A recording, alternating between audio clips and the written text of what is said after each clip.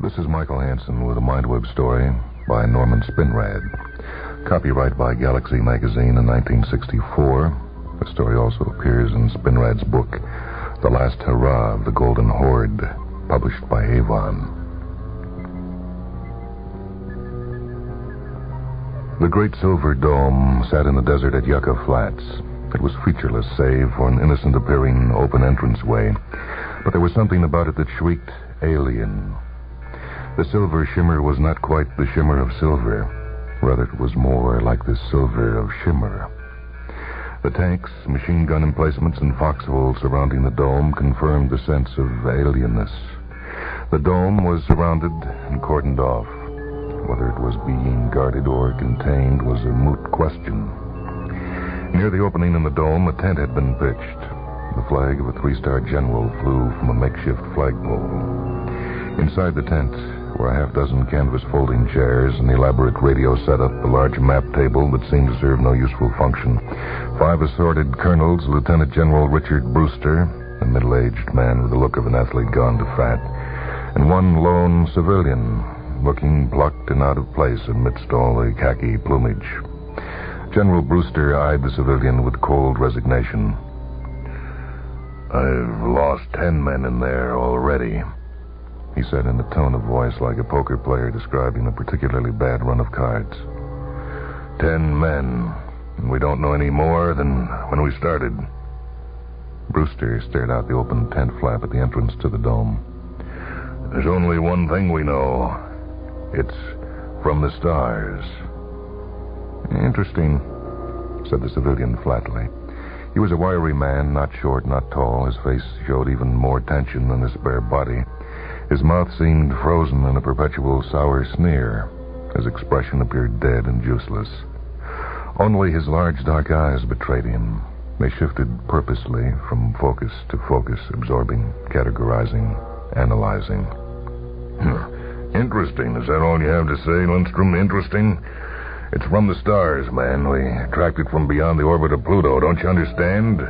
It's a spaceship from another solar system. It's the key to the stars." "Yeah, that's what it is to you.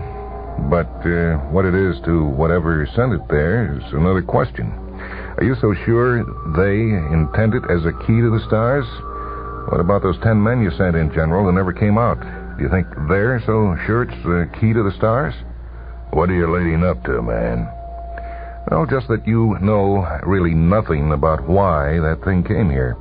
10 men go in, none of them come out. Maybe it's not here to give us the stars at all. Maybe its purpose is as alien as its manufacturer. Or maybe it's just a better mousetrap." "Well, will you or won't you? If you're trying to point out how dangerous it is, Lindstrom, you're wasting your time. I've lost 10 men as it is, and I know damn well it's dangerous. I've been told that you're not afraid of danger. I've been told you enjoy it."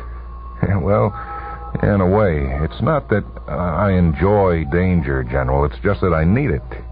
The question is, how much do you think you need me?" "What do you mean?" "Well, I mean $250,000 tax-free dollars. That's what I mean. Take it or leave it." "Well, payable if you succeed in telling us what's inside that dome." "Well, what else?" "Okay, you're on." Bert Lindstrom was aware of his glamour only when he wanted a woman, and then it proved most useful. It was a well-honed, finely crafted tool. There were plenty of women who could resist the soldier of fortune myth, to be sure, but there were many more who could not. The probabilities were all on his side, and odds were Bert Lindstrom's religion. Lindstrom was a calculating man.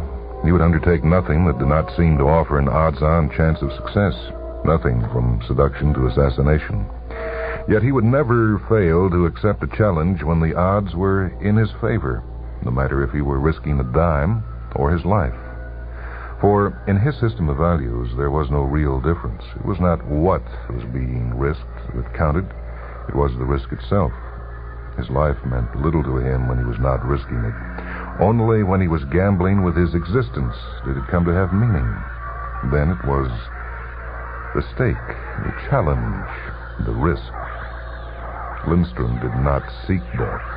He risked his life only when he felt that the odds were on his side. He did not seek death, but he had to be near it. He had to risk it, for only at the moment of risk could his life have any meaning. And this was the best risk in a life of risks. Not necessarily because it was the longest shot of all. Lindstrom had the professional risk-taker's contempt for soldiers who took risks on orders. That 10 soldiers had not come out was a thing of little import to him. What was interesting was that the dome from the stars was a total unknown. Even the odds on coming out were incalculable. They might be in his favor. They might not. He was betting his instinctive feelings about himself against a complete unknown. If he had set up the situation himself in a laboratory, he could not have contrived a more perfect risk. The hot desert wind blew at Lindstrom's back as he approached the entrance to the dome. The soldiers who had not come out had been armed to the teeth. Therefore, Lindstrom was not. He carried only his old .45, a machete, which was more a luck charm than anything else, a coil of rope, an all-purpose utility knife, and a flashlight. The entrance was little more than a door-sized hole in the material of the dome. Lindstrom peered inside. He could see nothing but blackness. He drew his gun, turned on the flashlight, and stepped inside. As soon as he crossed the threshold, there was light. It did not seem to come from anywhere. It just was. In the pearly luminescence, he could see he was standing at the mouth of a tunnel. A smooth, round, somehow almost colorless tunnel that curved crazily upwards and leftwards in an arc so steep that it seemed impossible to hold one's footing. Nevertheless, Lindstrom decided to try to climb it. Although the material of the tunnel seemed glass smooth, it did not have a low frictional coefficient. It was more like walking on concrete than glass. Stranger still, although his eyes told him that he was walking up a curve at an impossible angle, his body tilted almost 40 degrees from the vertical. His kinesthetic senses told a different story. The force of gravity remained perpendicular to the floor of the tunnel, no matter what angle the tunnel took to the Earth's surface, so that he was walking upright, as if the tunnel had a private gravity all its own. Lindstrom was somewhat frightened, the instinctual fear of the unknown. This he had, of course, expected. Fear meant that there was danger, risk, and risk meant that he was living. The tunnel came to a fork. Decision number 1. Had this been the point at which the soldiers had made the wrong calculation? Lindstrom was sure that surviving in the dome was a matter of making the proper calculations, the correct decisions. Either that or there was no way of surviving. And that was a possibility not worth considering, since if it were true, the game was already lost. It was like walking on the ledge over a precipice in the dark. You knew that there was a safe path, and you knew that there was a point beyond which death lurked. But you had no way of knowing how wide the ledge was, how much margin for error you had. There was nothing to choose from between the two forks. The one on the right curved up, the one on the left down. Otherwise they were identical. A random choice. Okay, thought Lindstrom. He hesitated for only a moment, and then, for no reason in particular, took the right-hand turn. He'd only gone a few steps. The intersection was just behind him when he felt a sudden flash of heat at his back. He whirled in time to see a solid pillar of fire engulf the crotch of the intersection, the spot where he had stood moments ago, pondering his choice. Lesson number 1, he thought. No Hamlets allowed. When faced with a decision, make it, one way or the other. Don't temporize, or you'll be vaporized. The tunnel wound on for an indeterminable distance, then it ended. Or, from another point of view, took an abrupt 90-degree turn and became a bottomless black circular hole. Lindstrom shined his light into the hole.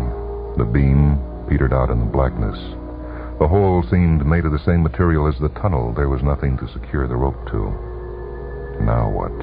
Lindstrom thought grimly. And how much time do I have? He remembered the pillar of fire at the fork. He felt that weird, timeless, floating exhilaration that he only experienced at those times when he knew that death was near and had the time to contemplate it. The hole was like the tunnel. He must go forward, or not like the tunnel. It was the tunnel, or at least it should be. Fatalistically, he dangled his feet into the hole until his soles contacted its sides. Then he stood up, or rather stood down.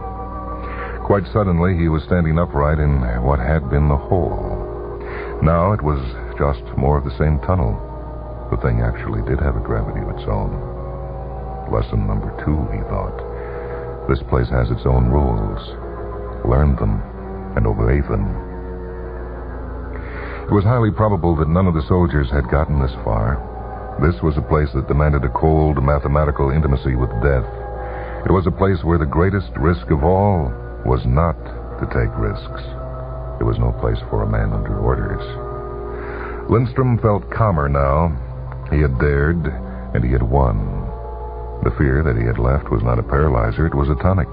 The satisfied fear that a matador feels when he realizes that he's facing a truly great bull. He wandered further along the tunnel, and with every passing minute the calmness he felt he had earned diminished. This was not ordinary mortal danger. Lindstrom had lived on speaking terms with death too long for mere danger to be extraordinary. This was something far worse. He was thinking too much as he walked.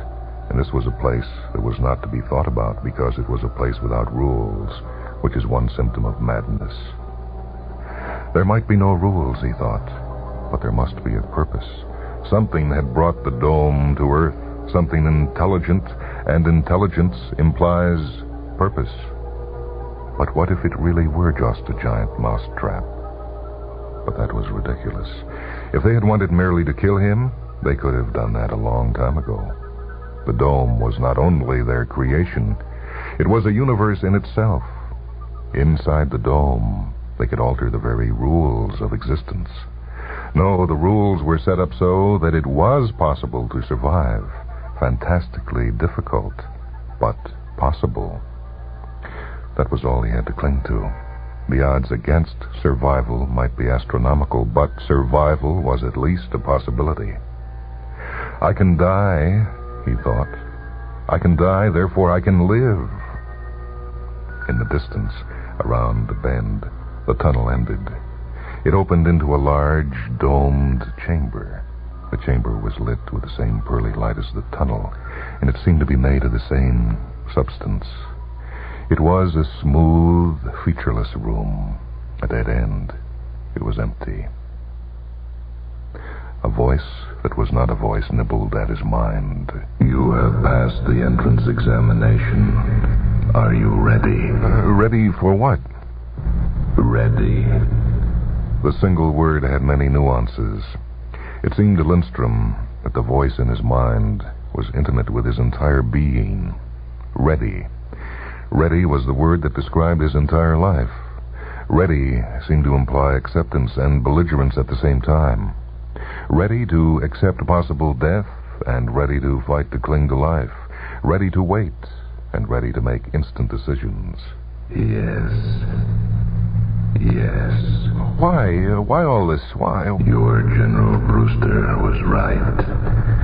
In a way, this is a spaceship, a starship. For your people, it can be the key to the universe.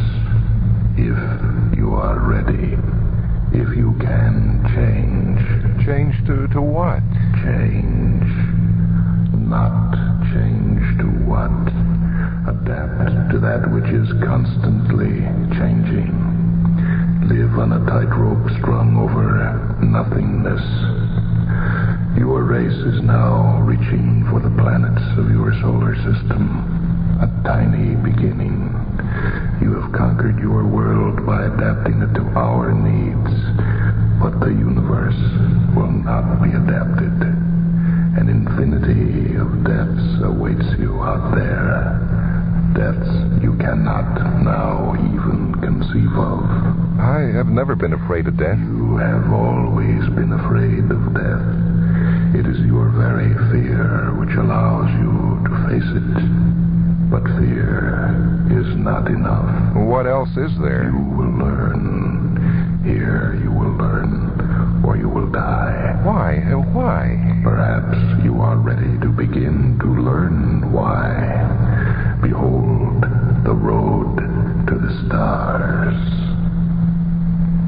was in a place that was terror. It was no place at all. It was every place. He was at the same time in a lightless blackness and the mad, disassociated core of a sun. It was a space with no dimensions. It was a space with an infinity of dimensions. He had no senses. He had sense that could not exist. He tasted color. He saw time raveled like a vast ball of twine around him. He heard the creation of the universe, and he smelt the acrid stench of its eventual death. Entropy ran forward, backward, in circles. He was bigger than the entire universe. It nestled in his navel. He stood on the non-existent surfaces of 1 trillion electrons. He was an insect, a star, a void, a galaxy. He screamed and screamed and screamed and screamed. He burned and froze, exploded and imploded. His mind was boiled in alien thoughts unspeakably foul. He rolled in beauty so hideous that he died an infinity of deaths from pleasure. Stop! Stop! Stop! And his cries echoed from the walls of existence and rebounded back to sting his flesh like a geometrically breeding nest of angry hornets. Enough. Then Lindstrom was back in the featureless chamber. What was it? That is the real universe. All else is illusion, a partial truth, a projection in 3 dimensions of a reality with an infinity of dimensions. That is the road to the stars. You mean we have to learn to navigate in that to remain sane long enough to find our way? It's impossible. No. That is the real universe. It is not enough to learn to travel through it. You must learn to live in it. In it? In that madness? It is reality. The universe is not as tidy as you would like it to be. Time is not really a straight line, nor space 3-dimensional. It is possible to be all places at once. It is possible to be all times at once. Your race's view of the universe is pathetically limited. Limited perhaps to preserve your sanity. Lindstrom felt his mind perched on the edge of a fathomless abyss. He felt the bonds of reality crumbling about him. What, after all, was reality? Was it really this unspeakable horror, this mad, murderous confusion? Yes, you are looking down into an abyss, but you must do more. You must learn to jump willingly into it. In the real universe, the laws of nature are not constant. The rules themselves vary according to rules for rules, which in turn vary according to still higher orders of rules. Well, stop. No one can cope with a thing like that. I don't want to know anymore. The choice is not yours. No human will be permitted to leave this place unchanged.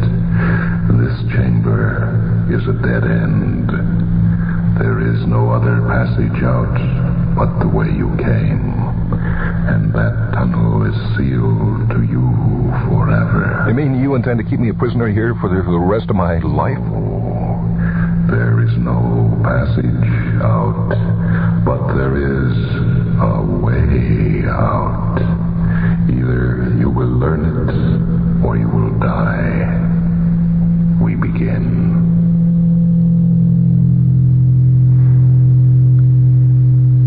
Lindstrom found himself in a space with 4 dimensions. It hurt his mind. There was a 4th dimension that was somehow at right angles to all 3 normal directions. And his body was different. He was enclosed in a cubical box of some dull metal, enclosed on all 6 sides. Slowly, the walls of the box began to contract in on him. He was trapped. He was surrounded on all 6 sides. But in this space, a cube did not have 6 sides. It had 36. He did a thing that strained his mind near breaking.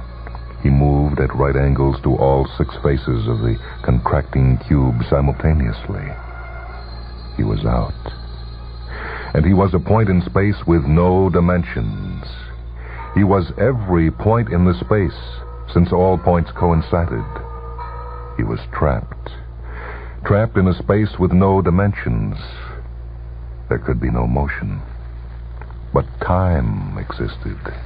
And in this place, time had 3 dimensions. The special point that was Lindstrom wriggled in 3 temporal dimensions and became a temporal solid. And thus, he was back in normal space-time and was whisked into a star-filled blackness. But the blazing suns were also the nuclei of the atoms of his body, corresponding one for one with each other, macrocosm and microcosm. He did a thing with his mind for which there are no words, and he was back once more in the featureless chamber, and was transported to even stranger othernesses, an infinity of places, dimensions, and othernesses for which there are not even the ghosts of concepts. He felt a strangeness in his mind, a complexity beyond complexity, a revelation of new and unexpected textures in his psyche. Time was flux. Space was flux. Eternity was a variable. There came a time when he stood naked, alone, and homesick on the surface of some far-off planet, looking up at a small star he knew was Sol. He remembered the spaces he had seen, spaces of no dimensions, an infinity of dimensions, spaces that were not spaces, but times. There was a way back to Earth. He did something with his mind, and the surface of the planet vanished like mist. His body floated in total blackness. He felt it expand and contract rhythmically from the size of an electron to the size of the universe.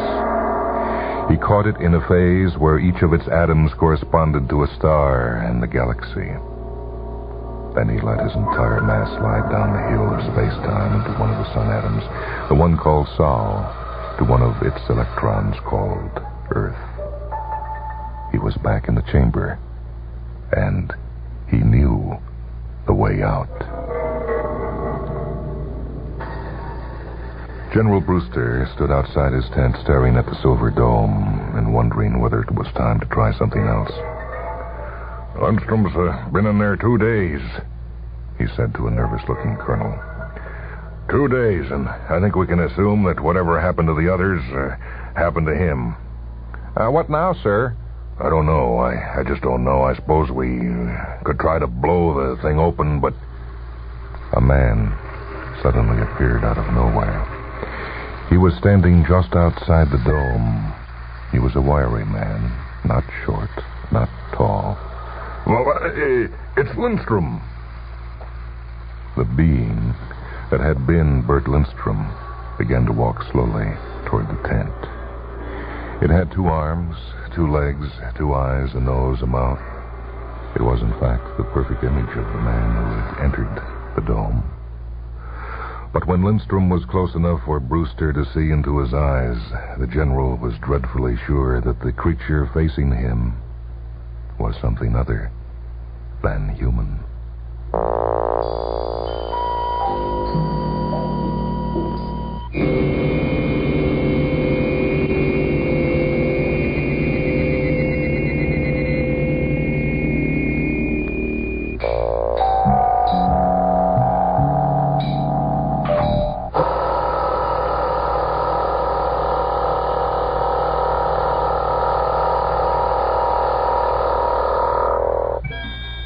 You've heard The Rules of the Road, story by Norman Spinrad, copyright by Galaxy Magazine, 1964. It also appears in the Spinrad collection, The Last Hurrah of the Golden Horde. This is Michael Hansen. Technical operation for this broadcast by Steve Gordon.